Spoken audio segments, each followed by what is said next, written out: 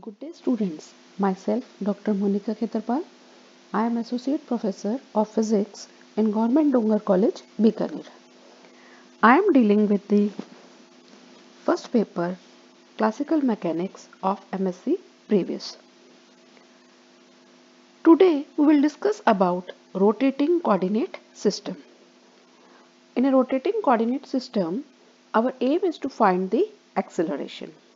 So, here I am taking two reference frames.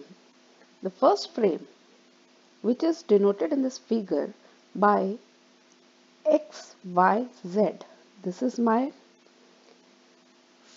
frame x, y, z, and I am taking another frame which is denoted by x dash, y dash and z dash. The difference between these two frames is that the first frame, which we have taken as x, y, z, this is the frame.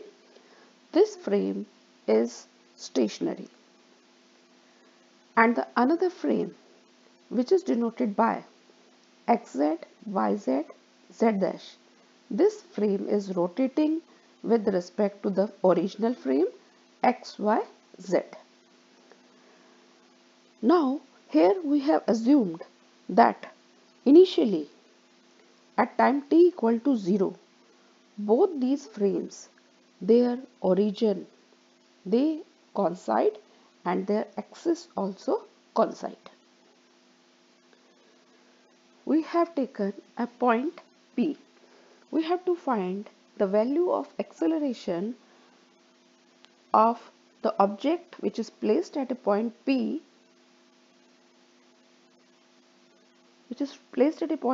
in these two frames. So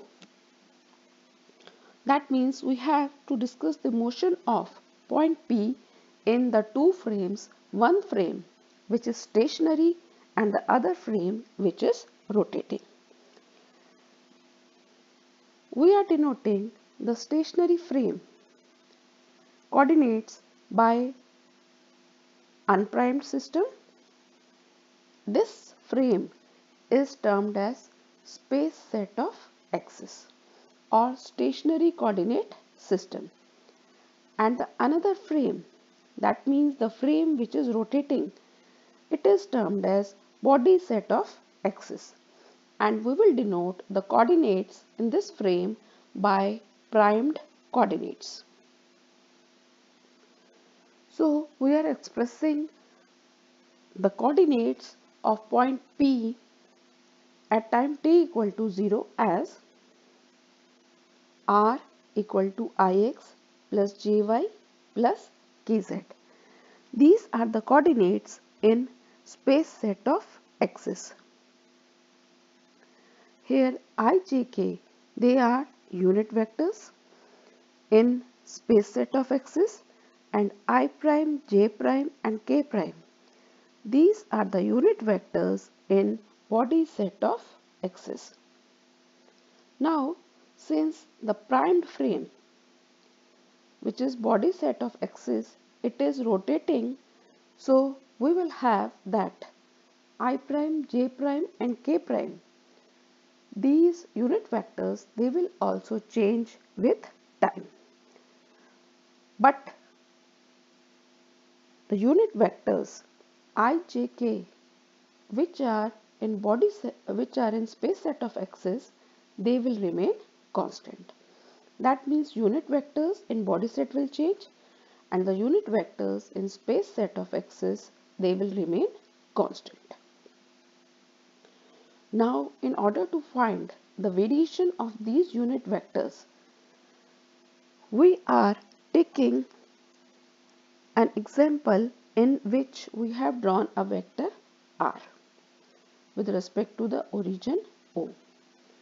Now it is rotating, its new position of r is changed to r plus dr, and the solid angle subtended at the center is d omega.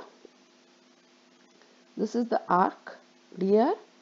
From here we can find out the value of dr as In this triangle, we have perpendicular to be as r sine theta.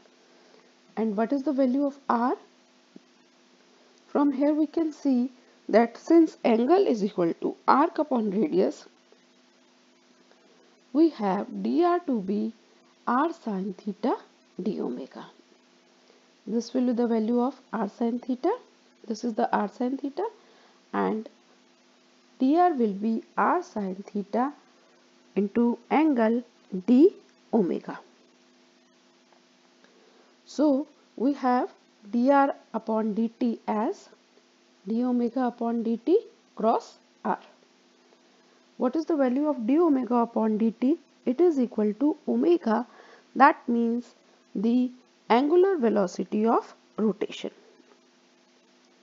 So we can express our unit vector's variation, that means velocity of particle p in rotating frame in x direction as di prime by dt equal to omega cross I prime.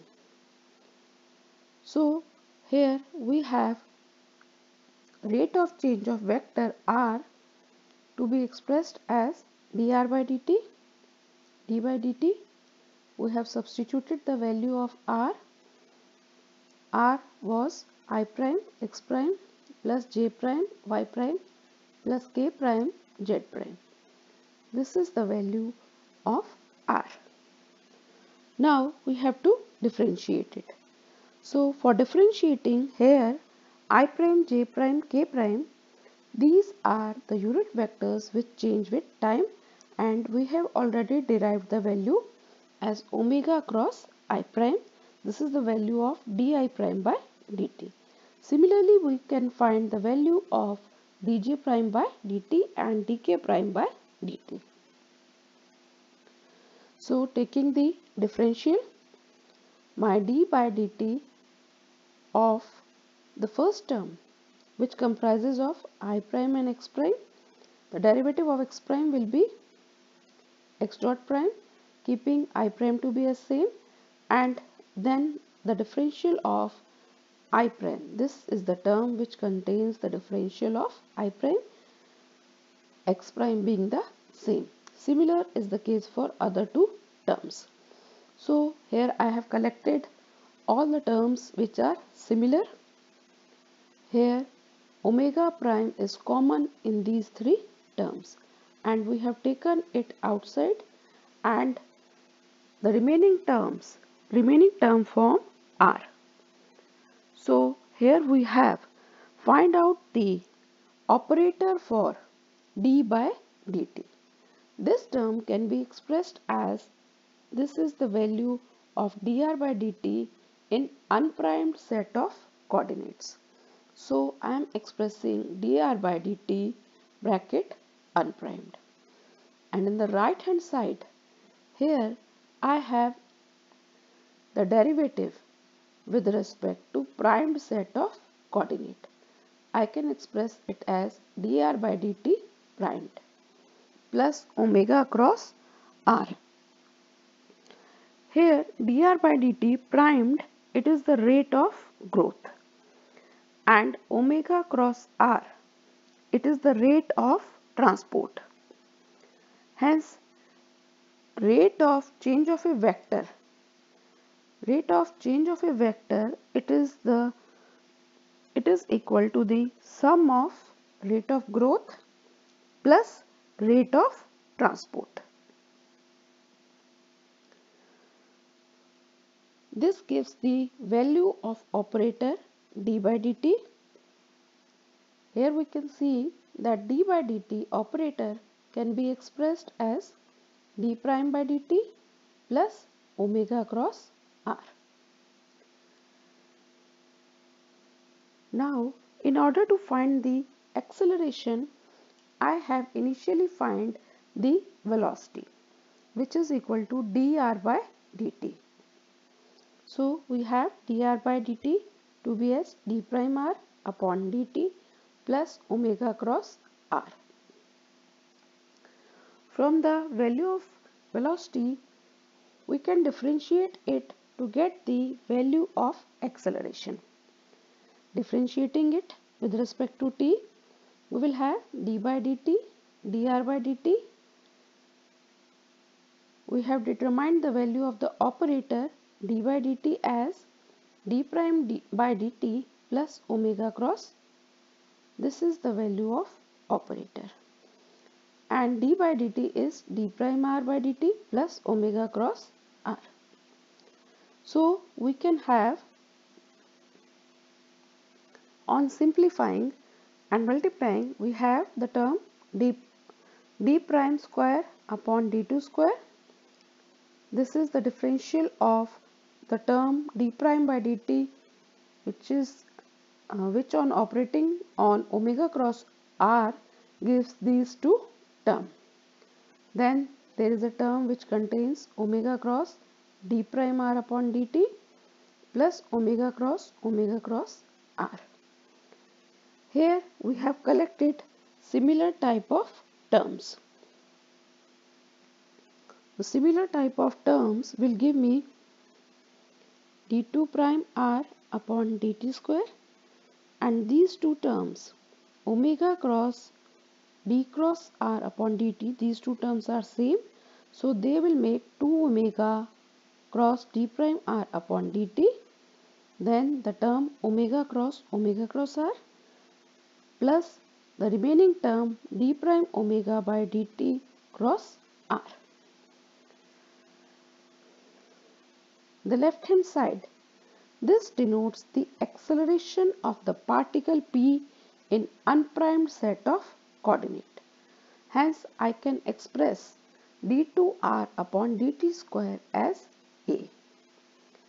And on the right hand side, the first term d2 prime r upon dt square, this is the value of acceleration in primed set of coordinate. That means in rotating set of coordinate. I have expressed this term as a prime, and second and third term being the same, and the last term which was d prime omega by dt cross r, I have expressed this term as d omega by dt cross r. Here we have neglected the variation between d omega by dt and d prime omega by dt, as this variation is very small. Now the other terms which are expressed in this expression, they are, here we have a term which is omega cross r, this third term. This term is known as centripetal acceleration, and this centripetal acceleration, it is directed towards the axis, and we can find the value of magnitude omega cross r. Its value will be omega square r sine theta. Simply, it can be obtained simply by opening the cross products. So we have, as v is equal to omega r, I can express it in terms of v and r as v square upon r sine theta.